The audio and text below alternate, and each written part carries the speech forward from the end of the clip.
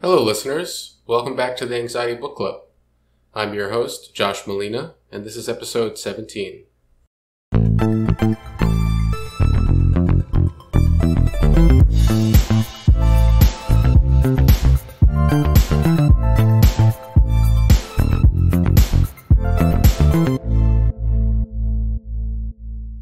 Joining me today is not the author of this month's book, which is a tremendous book that we'll get into, but a good friend of mine. The Anxiety Book Club aims to have authors on the podcast as much as possible, but sometimes they're unavailable or they're, too famous. Like if I was going to read, Bill Clinton's book, it'd probably be tough to get him on here. But in the true spirit of a book club, as it is, originally understood, I have a friend. I have a friend who has agreed to read the book with me, and we're going to discuss it today. So without further ado, I want to introduce my good friend, Nigel Tu. Nigel and me met many years ago back in Beijing when we were both on the comedy circuit, believe it or not, before I started getting serious. And now Nigel lives in England, I think in Manchester or London, and he's a high school chemistry teacher. Did I get that right, Nigel? Close enough to London, somewhere called Watford, but it's on the tube map, so I guess that's fine. Well, what is it called, in case people want to come and say hello? It's called Watford. It's called Watford, so it's like slightly northwest. Watford. Yes. Is that WOTFORD? WAT. I think this might be our transatlantic accent differentiations getting in the way of things. Oh, God. I hate that. We're just going to have to persevere, I think. Cool. Well, it's nice to have a couple different accents on the show today. So let's introduce the book now. So the book is a yellow book, and it's called Why Buddhism is True. And the author is Robert Wright. It says in the corner it's a New York Times bestseller. So let me tell you a little bit about Robert Wright. According to his bio, he's a New York Times bestselling author of this book and also a few others. He is a psychologist and professor. He's taught psychology at Penn and at Princeton. He's currently at the Union Theological Seminary in New York. He also has a website called bloggingheads.tv that I think is like a video sort of commentary site. And he's written for, all the great magazines or newspapers, the New Yorker, New York Times, Time, Wired, etc.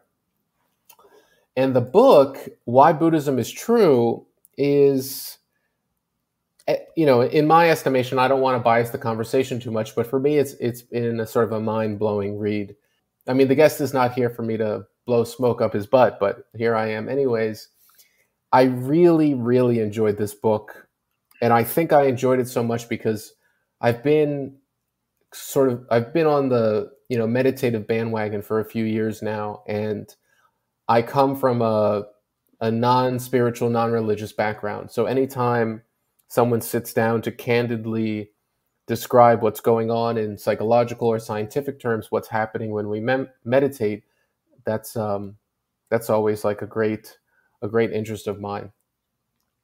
So that's the book, and we're gonna start talking about it. Is there anything up at the top, Nigel, you wanted to share? What I'd say is that I enjoyed this book up until a point. I think I sort of dropped off sort of 70 or 80% in.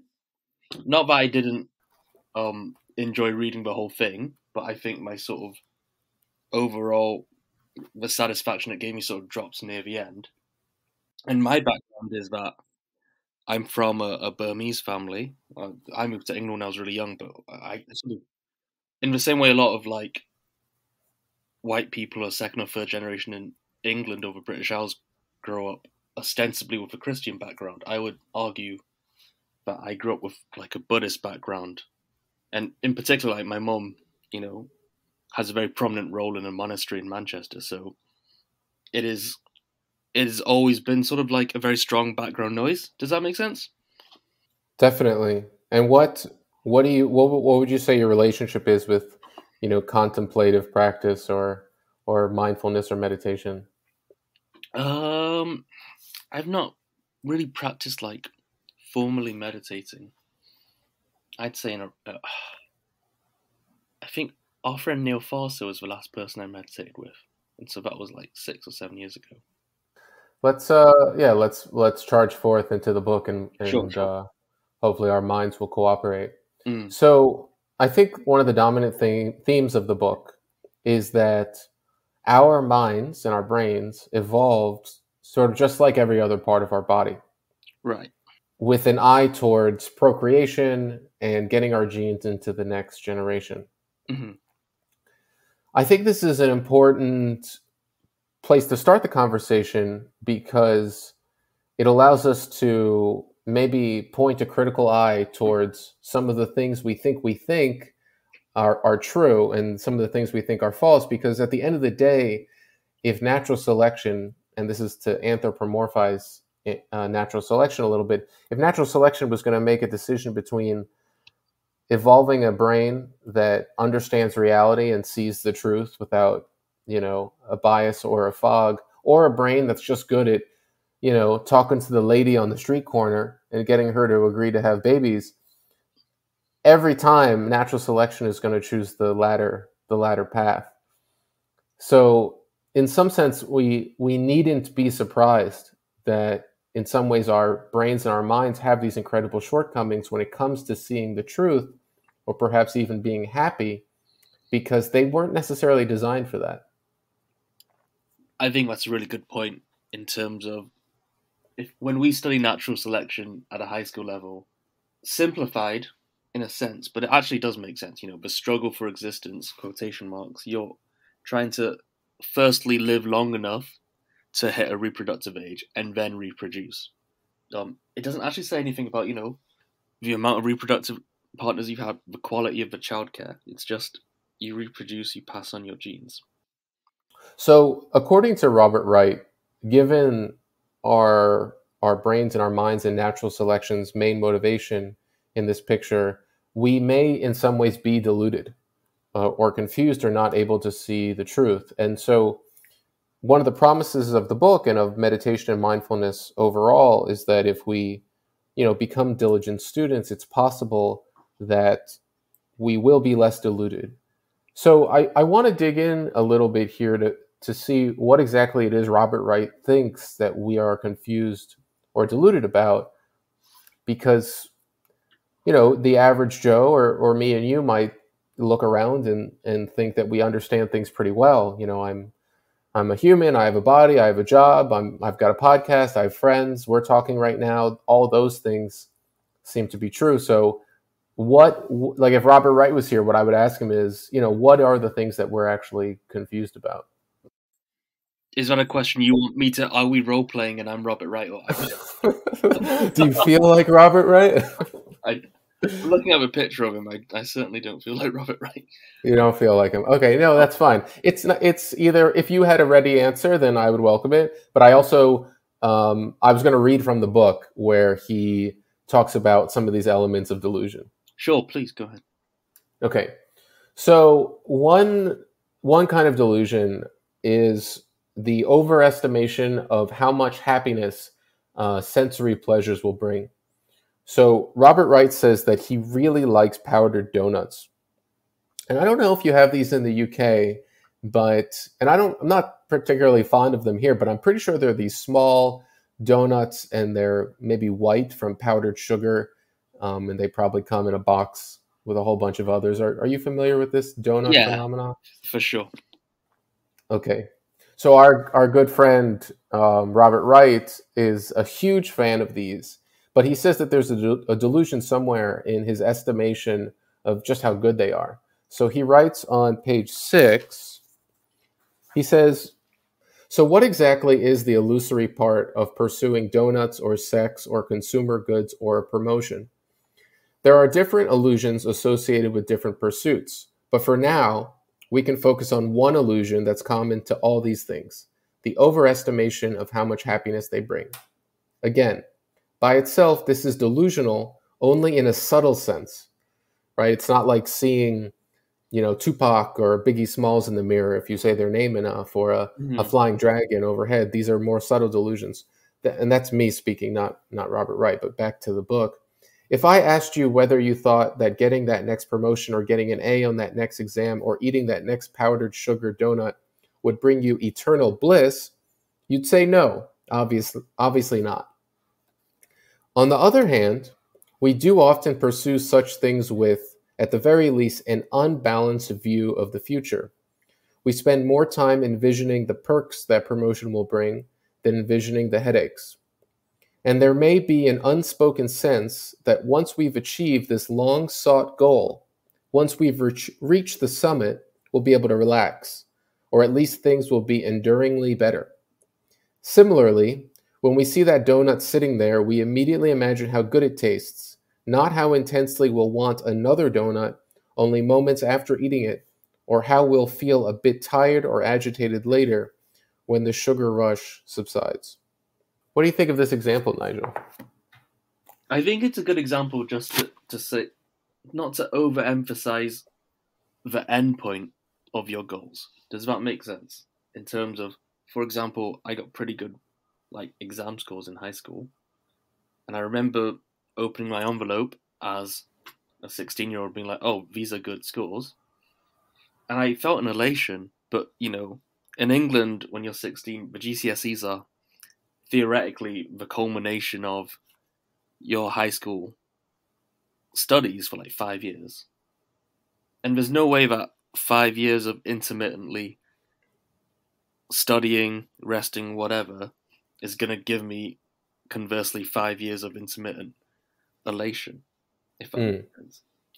I think one thing that he goes on to explain, in the next page, actually, about how we're just driven to, or wired up as beings through natural selection to sort of chase little goals and then sculpt a bigger picture sort of profile for ourselves as beings or organisms.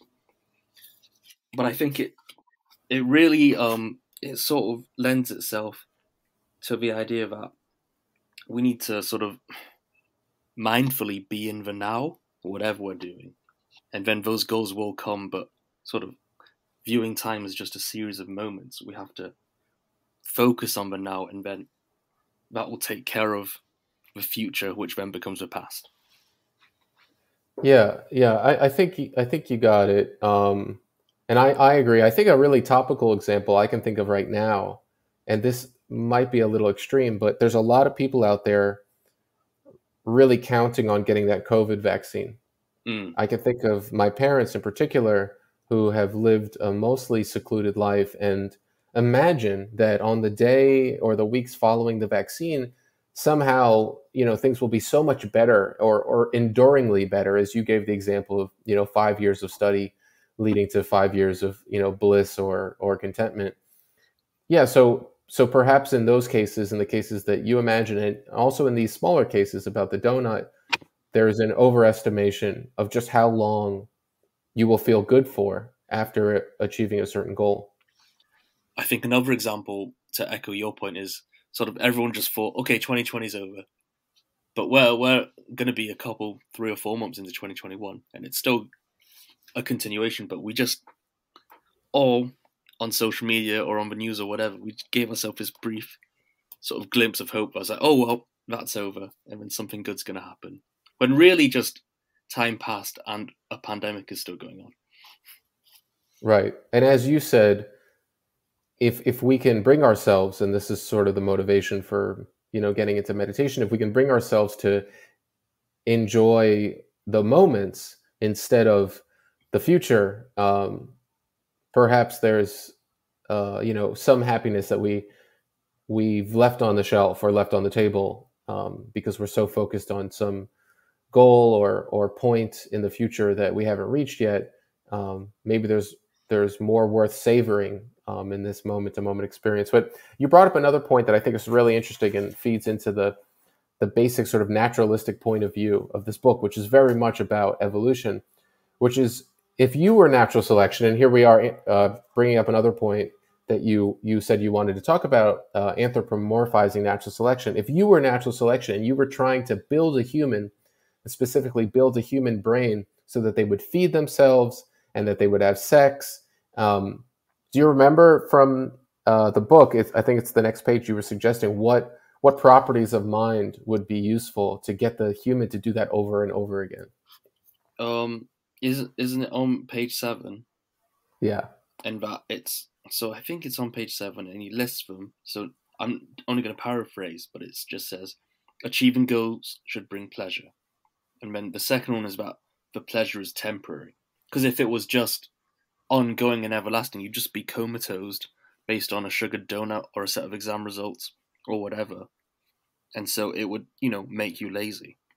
And then, so the third one is a little bit more of an involved explanation, but the animal's brain focuses more on the fact that pleasure accompanies the reaching of a goal than on the fact that pleasure shortly dissipates afterwards. So actually sort of the anticipation is what gives you more focus than the actual feeling of a pleasure and sort of its dissipation. In fact, there was a sort of an indie band called Franz Ferdinand who they were describing writing songs, and they were talking about when they play a song live, it's not when the main riff hits you that the crowd are the most excited. It's in the build-up before, the first time you hit that like anthemic chorus or something. I think it's kind of like the way he described it in the interview was, it's kind of like on a roller coaster, that exhilaration of being scared, the anticipation before you do the big dip or the breakneck speed loops. That's what's really exciting, if that makes sense. Yeah, totally. So it's the anticipation and the moment of bliss or orgasm or whatever that people are after. But most of us don't walk around saying like, "Hey, Nigel, I can't wait until right after we finish having sex. That's going to be the best when it's done." People don't speak that way, and they shouldn't, according to our construction, because if it were the case that the pleasure lasted forever, like you said, either we'd be lazy or we just wouldn't do it again. Like if we were cows in a field and eating that blade of grass was enough to give us pleasure, infinitely or for a year, we wouldn't keep eating and we would die. So they're designed to be short, and they're designed, I guess, I don't know, according to him or according to others, they're designed to keep you coming back for more. Have you ever heard this phrase hedonic treadmill? Yes. Yeah. I'm not sure if he uses it in the book, because I have on my notes, I've written it down. I'm not sure if it was from the book or not. But it's, all the pain you go through on a treadmill, but something in your brain, and again, this is with the tallying of time, something in your brain releases a shot of endorphins when you hit 1 kilometer, 2, 3, 4, 5. And so, but the pain is worth the pleasure, So in this example, you're talking about a literal treadmill, right? Oh yeah, no, but I'm just saying in terms of just pursuing goals. Mm-hmm. And I think the hedonic treadmill can also apply to just wanting another donut and another donut and another one. I think it's important to say that, at least from my perspective, that and I don't think Robert Wright is making value judgments. If anything, it's giving us an excuse to realize why we are the way we are, because we were designed to be this way. Would you think it was accurate for me to go on my definition and say meditation is a way to sort of cultivate or streamline more of the facets of your mind to work sort of together and more harmoniously? Well, that's actually an interesting thing to say, and it kind of hits on a point that is much later in the book, but is maybe worth bringing up now, and that's this idea that the brain is organized into these modules that are all competing for your attention. This is some of the most interesting stuff, I think, in the book, because a lot of us walk around thinking that we're running the show and we're the thinkers of our thoughts. We're directing the movie. But according to the Buddhist canon and Robert Wright here, it's much more likely that in fact the thoughts are thinking themselves, and whichever thought reaches your consciousness so that you feel like you've made it, has landed there via some competition amongst the different modules of your brain. So if your definition of meditation involves this idea of trying to bring harmony to the brain, I think that pairs somewhat well with his definition of this modular structure of the brain, because if there's less contention and maybe there's less conflict in the modules, or at least you can mediate that conflict by being more mindful, then I would say there would be more harmony. Mm-hmm. And I think there was a description on page 78 as well. So I know we're jumping ahead a bit. There was a description, but I wrote down on my notes, bonsai tree your mind. And I think you might think that's actually a crude representation of meditation. But I also think that's a decent way to describe it to a 10-year-old. I don't know your thoughts on that. The definition is what about a tree? I said, I just wrote on page 78 with regards to meditation.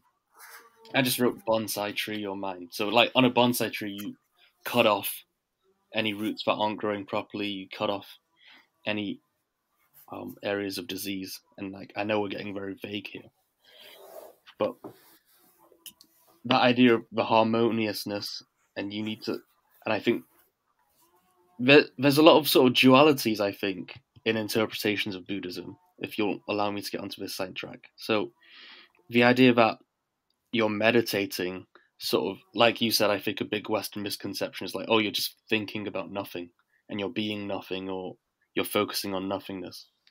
When actually, what you could be perceived to be doing is actually you're settling your mind. So I think I've discussed with you another time the idea of your mind being like a mixture of mud and water in a glass.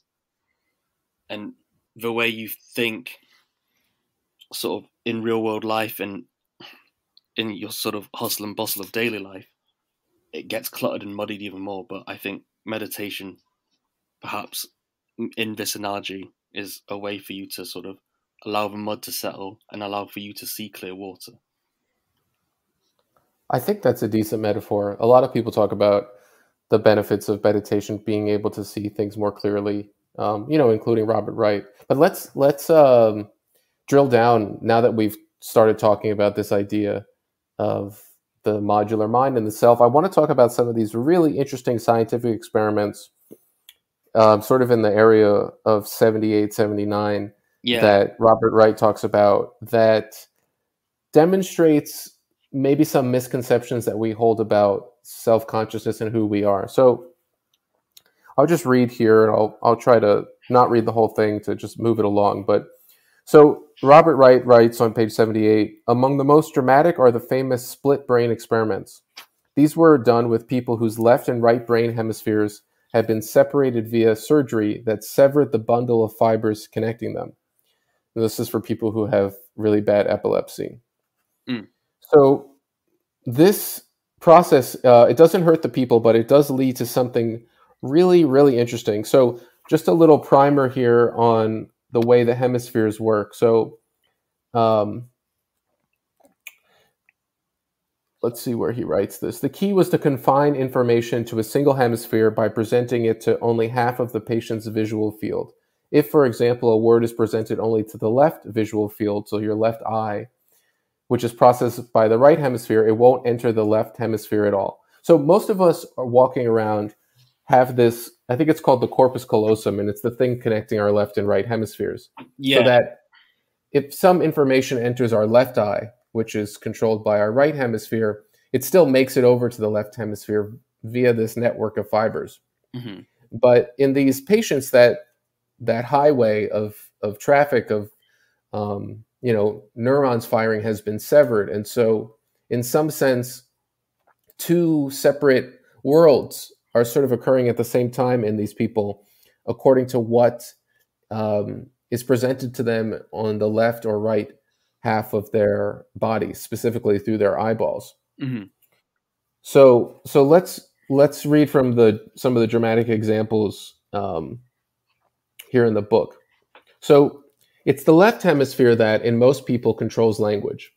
Sure enough, patients whose right hemisphere is exposed to, say, the word nut, report no awareness of this input. Let me read that again. Patients whose right hemisphere is exposed to, say, the word nut report no awareness. So the right hemisphere doesn't have language in it. So if you ask someone about this thing presented to them and it wasn't presented to the area of the brain that does control language, they're not able to report that they've seen it. Mm-hmm. But he writes in this next sentence, yet their left hand, which is controlled by the right hemisphere, will, if allowed to rummage through a box containing various objects, choose a nut.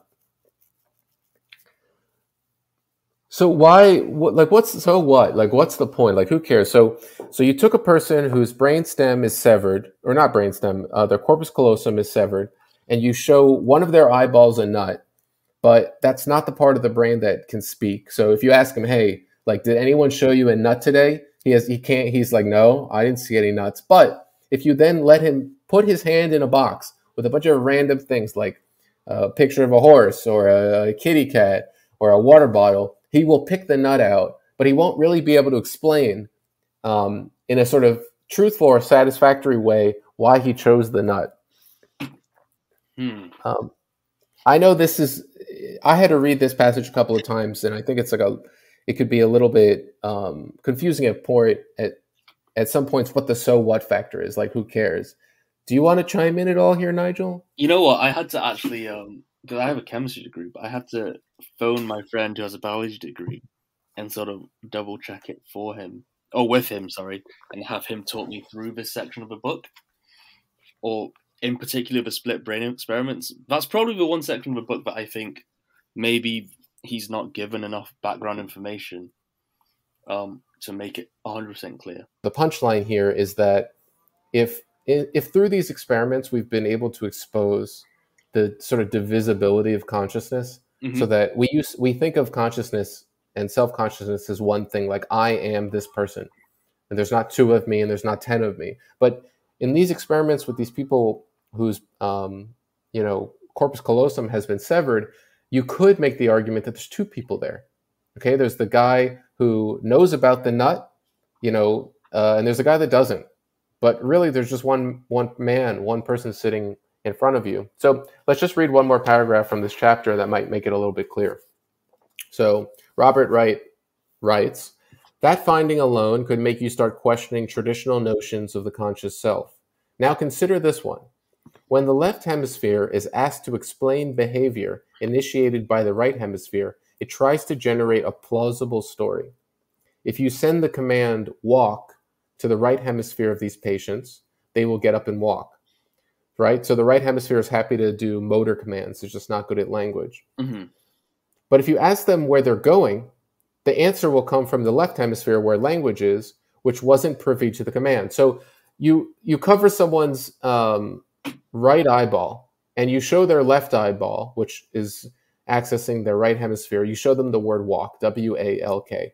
And because that hemisphere is good enough at getting people to move their bodies, they start walking. But then if you ask them where they're going, which is a question, and the question is made of language, so it's just going to go to the left hemisphere, that person never saw the word walk. So you might think they would respond, oh, I don't know where I'm going. But here Robert Wright writes, the hemisphere will come up with what, from its point of view, is a reasonable answer. One man replied, plausibly enough, that he was going to get a soda. And the person who comes up with the improvised explanation, or at least the person's left hemisphere, the part of the person that's doing the talking, seems to believe the story. So just think about this for one more time. You show someone's right hemisphere the word walk, they start walking. Then you ask them why they're walking. In truth, they have no idea, right? Or their left hemisphere has no idea. But you ask them and they give you immediately, without hesitation, they give you a response, oh, I'm going to get a soda. So it's obviously they weren't going to get a soda. Like, they're going because you told them to walk, but the left hemisphere didn't know this. I get what you mean. I think, yeah, it's hard. So it's part of a larger argument that is supposed to get us to believe that the self maybe doesn't exist. Yeah, so, I mean, do you interpret it the same way I do in that there's actually, in that split brain experiments, there's sort of 2 beings within one when you sever a corpus callosum, and they're sort of acting synchronously but also asynchronously? Yes. Okay. Yes. Yeah. Exactly. Yeah. which is crazy because if I told you, hey Nigel, I'm going to come over there and I'm going to chop this highway part of your brain out, then all of a sudden I'll have two friends instead of one, you'd be like, what? I never thought about it like that, but I think that, perversely that makes sense too, doesn't it? I mean, I'm kind of interested in the possibility because I could use a little more Nigel in my life. Okay, I want to backtrack now. I want to go backwards to page 29 because I want to talk about feelings because feelings are really important, at least for me, because I think they've gotten in the way of a lot of what I want my life to look like. Because hence the name of the podcast, Anxiety Book Club. I have a chronic anxiety disorder. I feel anxiety all the time for reasons that are not related to harm to my body or a threat of death. I live in a nice apartment. I have a lock on my door. My roommate's pretty nice. Like on a daily basis, no one is trying to kill me. And yet I have these feelings of anxiety all the time. And so, it's kind of been my mission with this podcast and more or less my life's work to figure out how to manage this sort of difficult mental situation. So this chapter about feelings I thought was really compelling about what they are and why they evolved. Okay, so this is about the evolution of feelings or why we have them. Regardless of when feelings first arose, there is a rough consensus among behavioral scientists on what the original function of good feelings and bad feelings was: to get organisms to approach things or avoid things that are respectively good for them or bad for them. Nutrients, for example, keep organisms alive. So natural selection favored genes that gave organisms feelings that led them to approach things containing nutrients, that is, food. Things that harm or kill organisms, in contrast, are best avoided.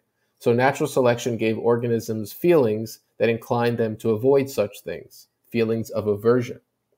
To approach or to avoid is the most elemental behavioral decision there is, and feelings seem to be the tool natural selection used to get organisms to make the right decision. And just a little instructive example here, he writes, after all, your average animal isn't smart enough to think, that substance is rich in carbohydrates, which gives me energy, so I'll make a habit of approaching and ingesting it. In fact, your average animal isn't even smart enough to think food good for me, so I approach. So feelings arose as proxies for this kind of thinking. Yeah, it's sort of, I think it does echo my point that I made previously, is like feelings don't actually have a morality attached to them, or they're not inherently good or bad. They're just sort of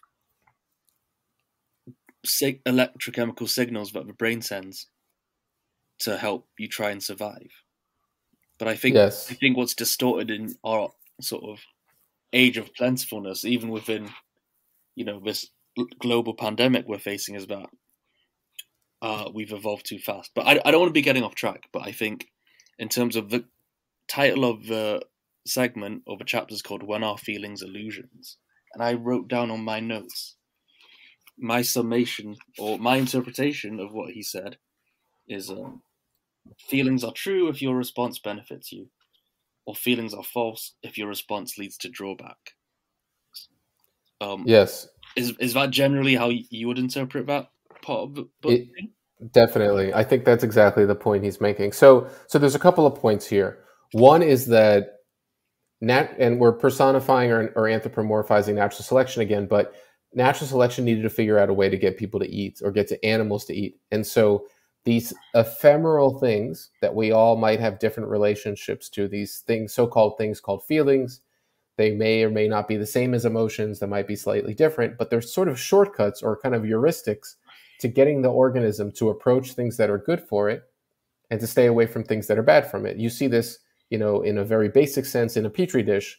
If you put an amoeba in a petri dish and you put a poison in there, it will avoid that, right? And so who knows what's going on in I don't think you could say the mind or the nervous system of that amoeba, but there's some sense of aversion occurring such that the amoeba doesn't approach. And it's not going to be like linguistic. It's not going to be a sentence for the amoeba. It's not going to be like, hey, that is poison.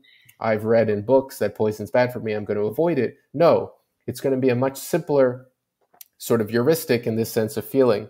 And yes, the title of the chapter is When Are Feelings Illusions? And I think you've nailed it completely. It may be the case that natural selection's principle in evolving feelings, or the fact that we have feelings, is a little bit outdated in some contexts, insofar as sometimes feelings lead us to things that are actually not good for us, which is what I think you were talking about. If they're good for us, then maybe the feelings are in some sense true, and if they're bad for us, they're not. So the sixth or seventh sugared donut is not good for us. Maybe the third or the fourth, or perhaps even the second, is not good for us, and yet the feeling persists that we want more and more. Mm-hmm. Does that match up with what you were trying to say? Yeah, and I think yeah, and it does. Even just to try and stretch out a bit more, I think it feeds into sort of the idea of sort of there is no moral mandate, there's no intrinsic morals and such, and that we have to kind of, for want of a better term, feel it out through mindfulness and other practices. Yeah. So, and this is sort of a more later on, but through mindfulness, like you're saying, you might be able to give yourself enough space so that when feelings arise, you can decide whether or not they're useful, instead of sort of just acting on them, as we say, mindlessly. Or I think it also feeds into, like, the next time I wrote a note that I felt was relevant of writing is it went all the way to page 59, and it was about the non-self and how feelings can guide you falsely down a road. I was like, oh, I'm going to do this and I have to do this, and sort of an overemphasis on trying to avoid things that we don't like, and an overemphasis on trying to indulge in things we do like with the powdered donuts thing, leads us to bad things. Yeah, like obesity or high blood pressure, diabetes. Yeah.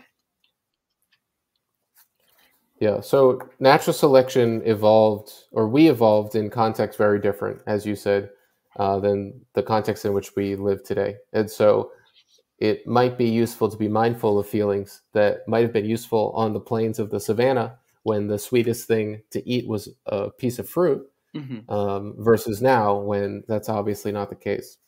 Well, yeah, I think we evolved too quick. We evolved to possibly society, or the sort of benefits that the technology that is available to society has allowed us to earn an existence that we don't deserve. I don't know if you agree with that. I don't know if I would speak to like concepts of desert, what we deserve or not deserve, but I think maybe you're saying that it's not an easy road to walk, the roads that we've built for ourselves in this modern technological society with. Yeah, no, absolutely. We've sort of overloaded ourselves with all this stimulus information and all this sort of new stuff in the system. There's this sort of science concept called equilibrium, where we talk about a system, and then you change the system, and then so you might increase the temperature, or you might add more reactant or product, and then the system tries to sort of reverse the change. But I think in terms of globally how interconnected we are together, the system's undergone so many changes, and it keeps undergoing changes, that we can't seem to sort of reach a resting state. We're always sort of overexcited about the next new technological development, or the latest sort of war or dispute between two foreign countries, Yep. He actually goes into, and I don't have many notes on it, but he does talk a lot about tribalism and the dangers there that have a lot to do with delusions about seeing things that don't actually exist. Yeah.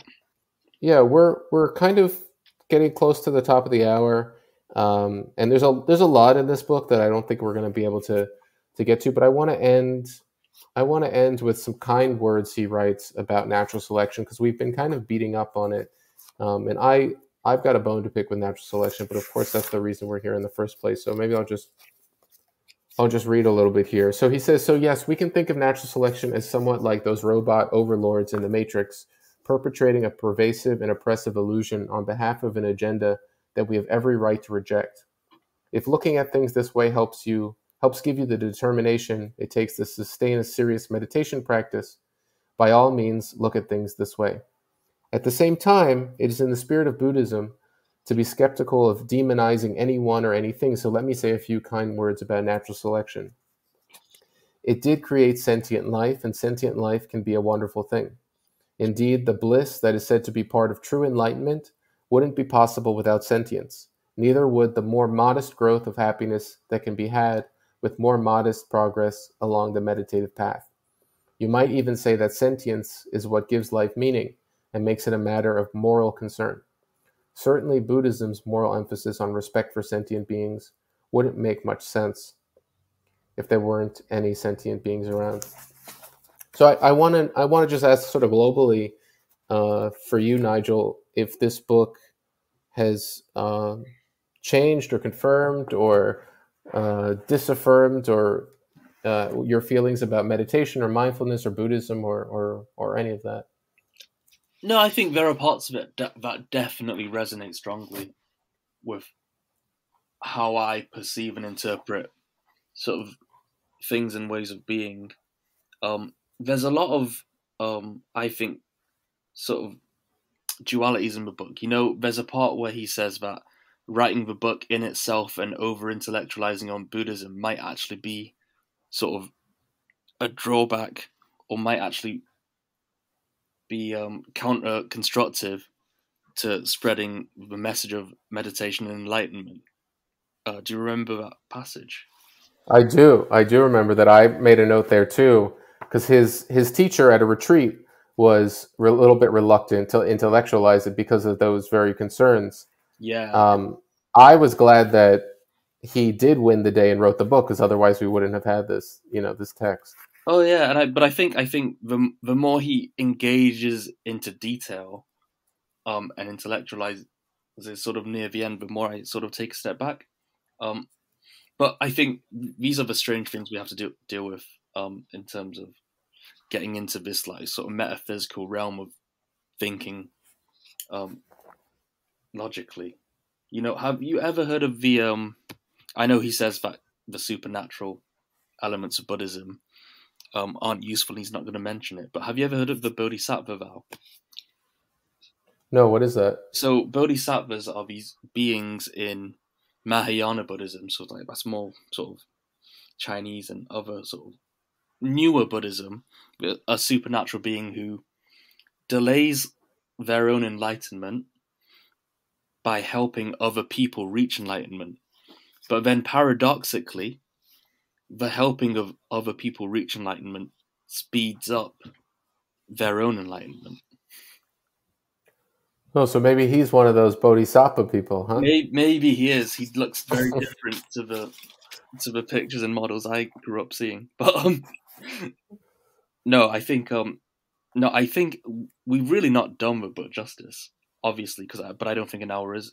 Like, we could probably speak an hour on each separate chapter, but there's a lot here. Yeah, I found this book to be, really enlightening and also encouraging to continue down the path. Thank you so much, Nigel, for accompanying me on this journey and reading the book and being the first, participant on the podcast that's just really a member of the book club. I really appreciate that. No, thank you for having me. It's been far too short. I've enjoyed every minute of it.